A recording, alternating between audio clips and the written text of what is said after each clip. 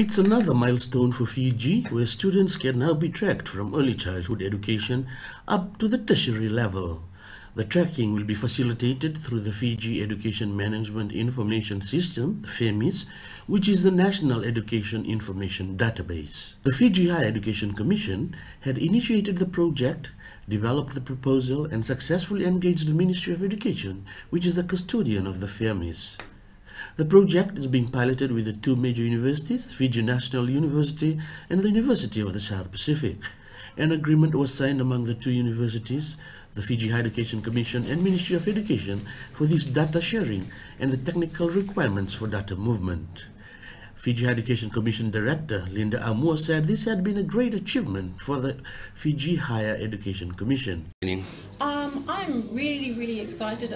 It's a huge milestone for FHEC to be able to gather data across the sector, and having the two big universities involved it gives us the opportunity to be able to track and monitor students, at least 90% of students in the tertiary sector, and see how they progress and what their outcomes are.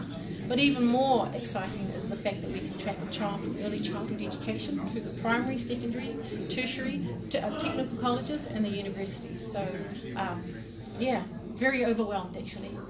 Mrs. Aumua further explained that this project is also a success in terms of breaking the barrier of territorial institution data. FHEMIS consultant Mr. Colin Connolly stressed that the successful project was a result of great teamwork. I think the thing that made the job actually fairly easy was just that everybody is working together as a team. They're not pursuing their own personal agendas or different agendas. There's no egos. It's just a bunch of really good people working together for what's actually important, which is actually the education of the children of Fiji. That actually made the job not as difficult as it sounds. We're still going to get some problems, guaranteed.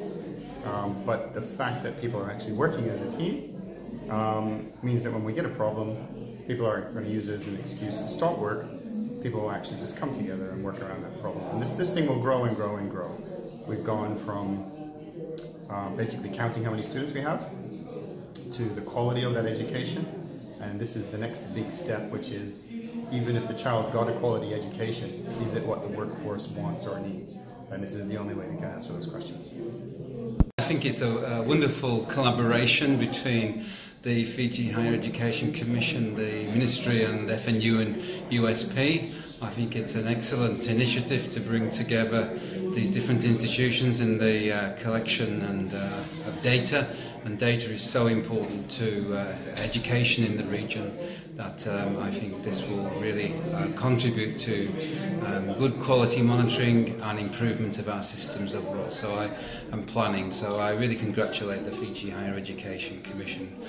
The project is expected to set the standard of what is achievable for the Pacific.